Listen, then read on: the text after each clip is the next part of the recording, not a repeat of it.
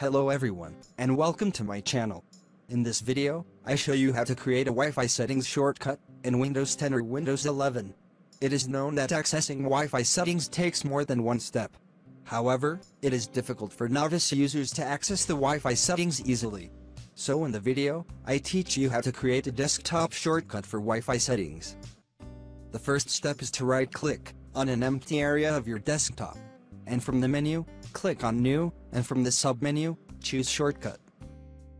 In this step, you will be asked to enter the location of the item for which you want to create a shortcut on the desktop. Copy and paste this path shown in front of you, and I will leave it to you in the description of the video. Then click on the next button to continue. In this step, enter the name of the shortcut.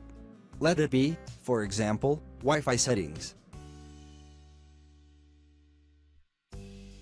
Then click on the Finish button, and the shortcut to the Wi-Fi settings will be created immediately.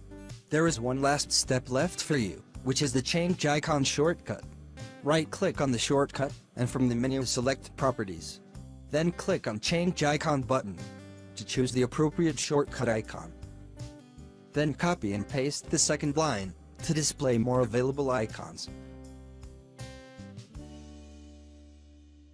You will notice after pasting this path that a larger number of icons have been displayed. Choose the appropriate icon for you. Then click on the OK button. After changing the icon, double-click on the shortcut, and it will open the Wi-Fi settings directly, and in one step, without clicking several times to access the Wi-Fi settings.